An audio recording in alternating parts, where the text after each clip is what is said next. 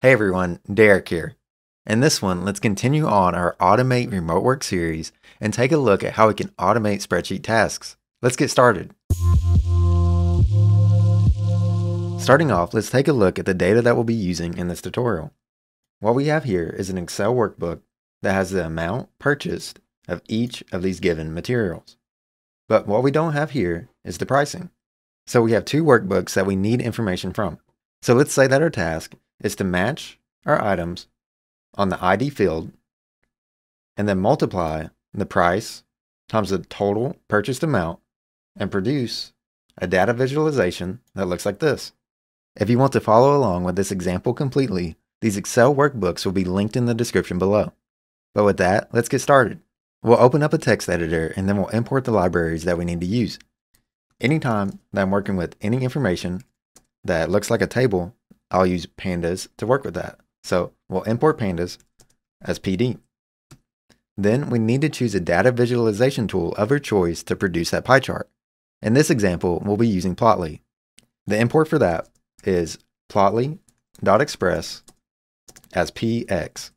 Plotly is just one data visualization tool that we can use, and there's others such as Matplotlib and Seaborn which could do the same thing. The way that pandas works is we're able to read in information from many different sources into something called a data frame. A data frame is just a way that we can view this information easily within Python. To read the information in that we need, we'll create a variable. So we'll say Excel book1 relative path, and like the variable says, this will just be the relative path to the information inside the first Excel workbook.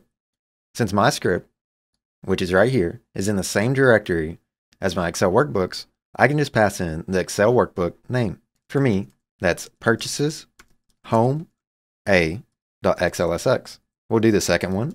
So Excel book, and then this time let's say prices will be equal to PriceBook.xlsx. So right now we're just telling our Python script where these Excel workbooks are.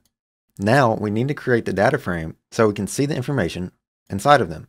So we'll say something like df data frame prices will be equal to the pandas library, and then we'll use a method called read Excel. What this does is take in the information from the source that we specify. We have to use read Excel because we're working with Excel workbooks. But if you were working with something like CSV, you could just say read CSV. We'll keep this as Excel for right now, and then we'll pass in this variable. So Excel book prices. We'll do the same thing with df home 1, and this will be read Excel, and this time Excel book 1 relative path. Now that we have these, I usually like to do a little step to make sure that we're reading these in successfully. So I'll just print df prices and df home 1 to my terminal to make sure that we've read these in successfully. We'll open up a terminal or a command prompt depending on your operating system, and we'll execute our script. For me, I'll do that using Python 3 and then the script name. Once that executes, we see that we get no errors and we see our information displayed in the terminal. It doesn't look too nice right now, but we're just working with it here, so that doesn't matter too much. I'll comment out that line and go down a few. One reason why pandas is so powerful is because most of the time there's already methods built into the library that we can use to simplify our workflow. In this example, we're trying to do something similar to what VLOOKUP does in Excel.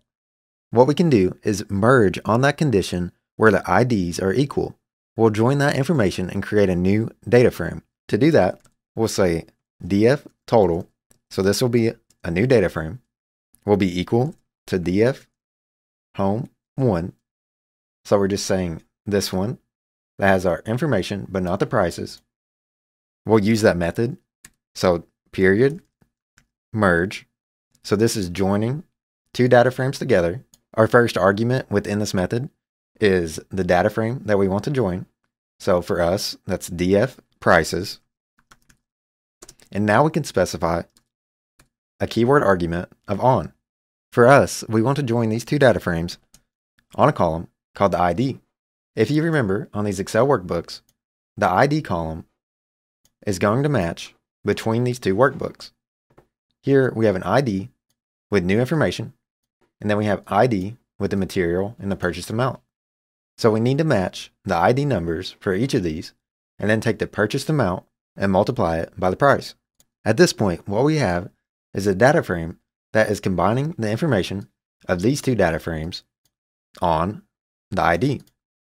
So what we need to do is say something like df total and create a new column. For us, we can create a new column using square brackets, and we'll say something like total price. This new column of total price will just be equal to the data frame total, this column of purchased amount in all caps, so purchased amount, and then we need to multiply that column by the price. So we have df total multiplied by df total price. If you're brand new to pandas, all we're doing here is saying df total and then this column, which if it did exist would be overwritten, but since it doesn't, it'll be created, of total price, is equal to the df total column of purchased amount multiplied by df total column of price.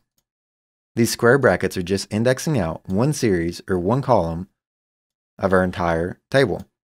So now, if we were to go down and say print df total, and we see that we now have a larger data frame that has all the information between the two sheets and a new column of total price.